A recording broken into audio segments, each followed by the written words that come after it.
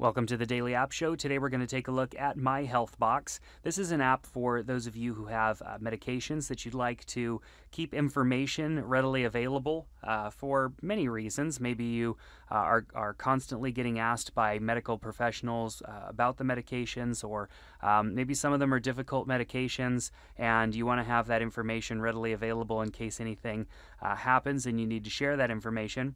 So you can go to myHealthBox, their website, and actually sign up for an account, or you can just come into the app and sign up at the beginning. But once you're signed up and everything, you can view this screen right here where you can see your profile. You can see I have my basic information set right here. I have my medications list, which is just a list of medications that I could come up with that I'm familiar with, and then a demo medication as well. You can also view e-leaflets that you've downloaded. What's nice about these leaflets is, we've seen those leaflets that come with our medications, and typically we throw them out or put them in a drawer.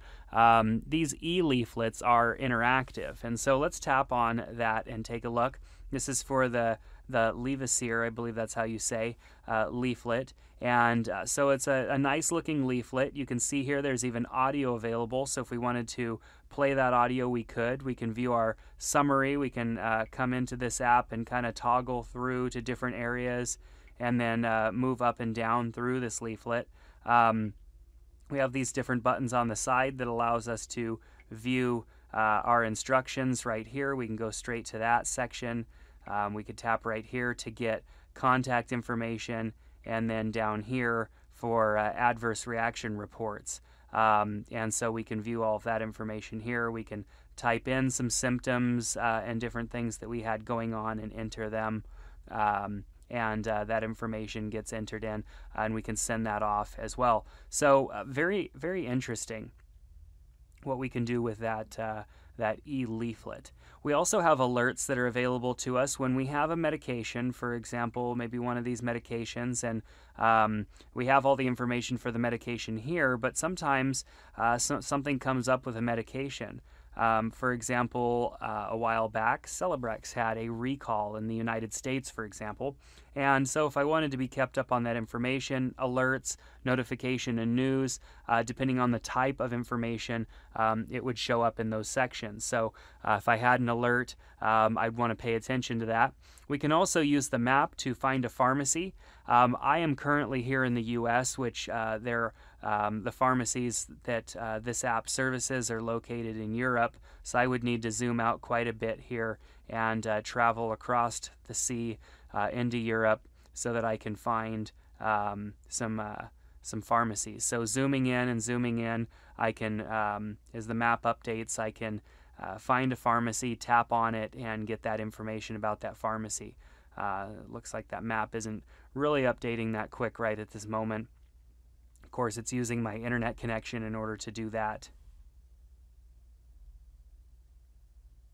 All right, so on the Android, there are two different versions of this app. There is the light and the full version. The light version is limited to the amount of medications that you can list, and it also has ads, as you can see. The full version, which is pretty inexpensive, has a lot more options as far as how many medications you can hold in this app, as well as it also has no ads. So, of course, I don't really know my way around Europe, so it's going to be kind of hard for me to find a pharmacy in Europe. But if there was a pharmacy located in any of these spots, it would show up as a pin, and I can tap on that pin and get information about that pharmacy so that I could potentially travel to that pharmacy. I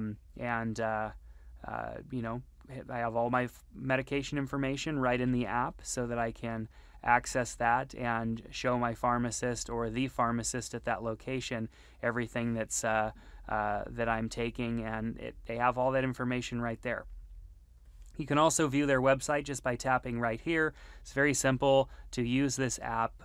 We have a settings section for setting your language. Of course, I'm looking at it in English right now, but it is multilingual. We've got German, Italian, French, Spanish, Portuguese, many different languages to choose from. So if you're looking for an app to help keep you informed with your medications, keep all of that information readily available in your Android device, myHealthBox is that app for you. Of course, this app is also available on iOS devices such as your iPhone or iPod Touch. So make sure that you check that out. If you do have that type of a device, you can go into the App Store and get that.